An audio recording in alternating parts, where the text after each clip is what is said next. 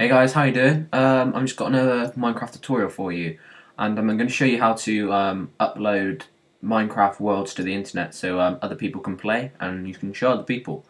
So I'm doing it on Mac, but it's exactly the same for Windows. So what you want to do is you want to go into your library, then Application Support, then find the Minecraft folder, which is here. Then go into saves, and here, this is where all your worlds will be. So, say I want to do my Let's Play world. You want to make a copy of it, and I'm just going to put it on the desktop so you guys can see easier. Where's it gone?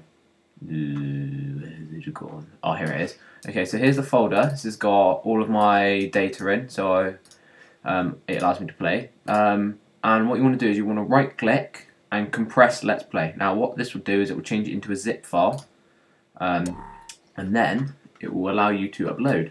And this is the zip file here. And then basically what you want to do is make an account on a file sharing website. Mine is on 4shared.com, but there's plenty of others. And yeah, you just want to upload it and share the link with people so they can download it.